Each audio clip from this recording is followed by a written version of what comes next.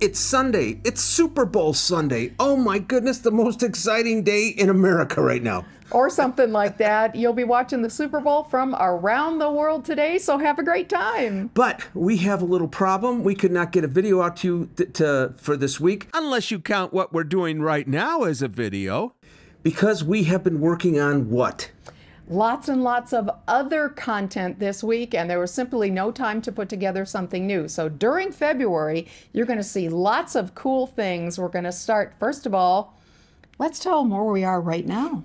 We're at the Tropicana. We are. We're doing a video for you for next Sunday at the Tropicana, and it's not going to be a normal video. We are going to relive some old memories, and I'll tell you what, I'm nostalgic as can be when I walked in the door today. We've only been here minutes, and he's already all nostalgic for all of the wonderful memories that the Tropicana holds for us, and we know its days are really numbered. We have a date. So we're at the Trop. That's number one. Right. Number two.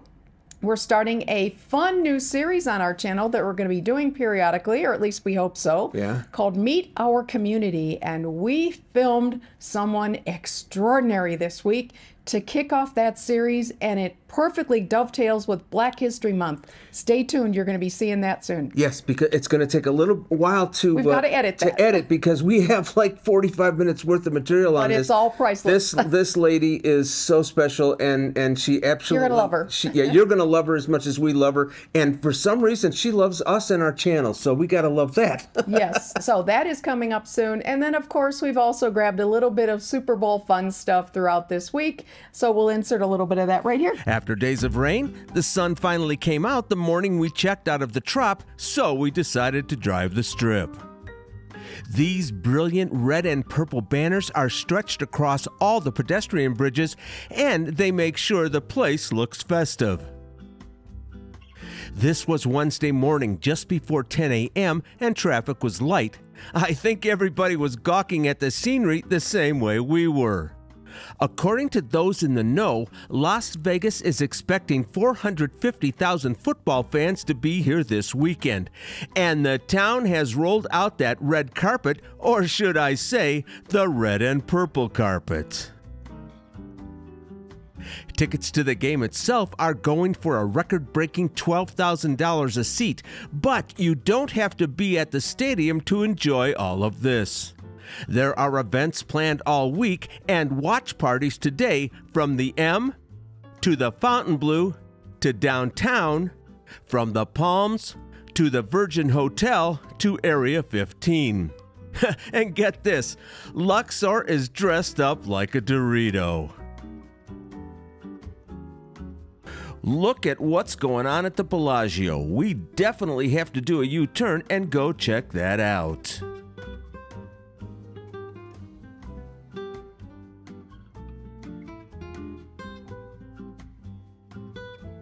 And take a look at Caesars. Even the columns are wrapped in Super Bowl colors.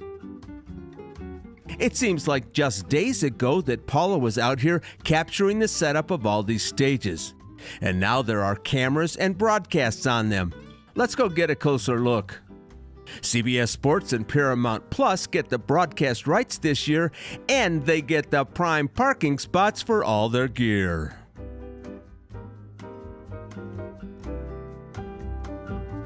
Talk about timing. I literally just came out to the Lake Bellagio walkway and the fountains came on.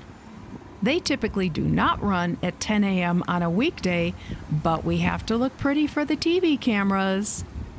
It was a fairly mellow tune and the volume was lower than we are used to. This lineup of trucks includes a bunch of high-powered generators. Fascinating that CBS brought their own power. And I've never seen this before. Frogmen standing by just in case they need to fix something or perhaps rescue an over-enthusiastic fan. Meanwhile, I took a rare opportunity to visit the Bellagio Conservatory and its Lunar New Year display. Paula always does these at the crack of dawn, but today I get a chance to do some artistic shots of my own in this beautiful and serene garden. Let me put on some pretty Asian music and take you along with me.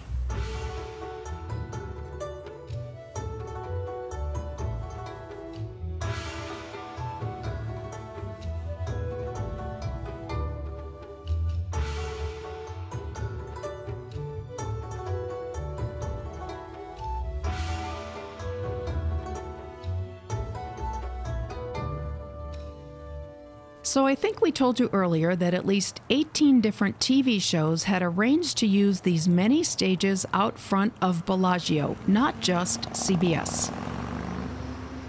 On this first stage, you may recognize this famous panel of football analysts live from right here in Las Vegas.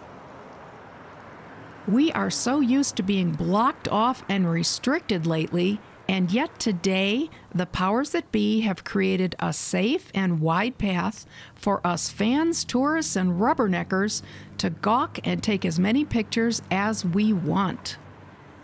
I also want to say, every single security person was warm, smiling, and friendly. Big kudos to creating a great fan experience.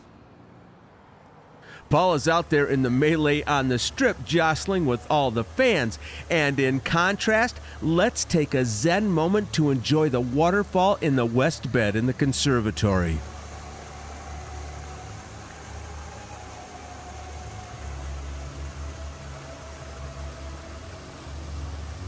Just 2 weeks ago, we did a complete walkthrough of this beautiful seasonal display for the Year of the Dragon. And we'll link that in the description box in case you missed it.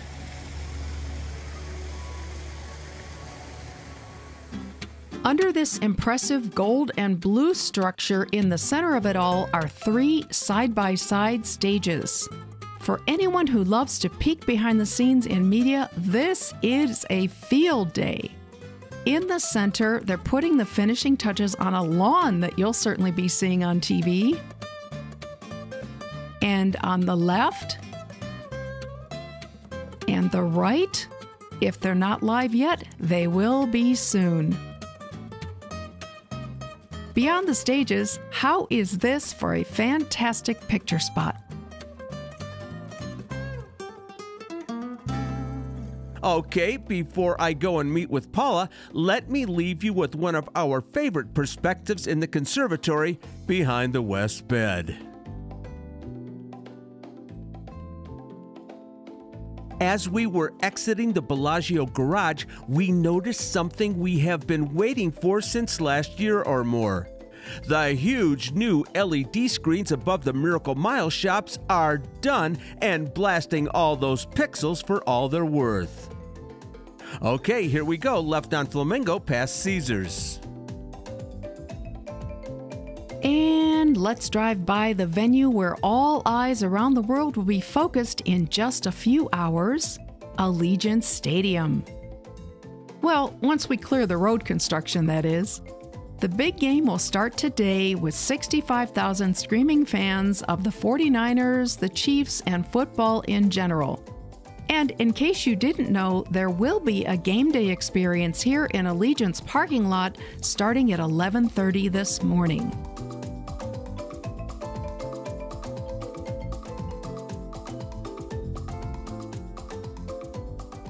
Have a wonderful day today with the Super Bowl. Happy Super Bowl Sunday. If you don't live in the United States, Have some chicken wings anyway. This is like the biggest soccer tournament in Europe right now. Yeah, very similar. The final two coming to get together, and I'll tell you what they've done to Las Vegas is amazing. It's very, very exciting. Oh my gosh, everything here is purple and red.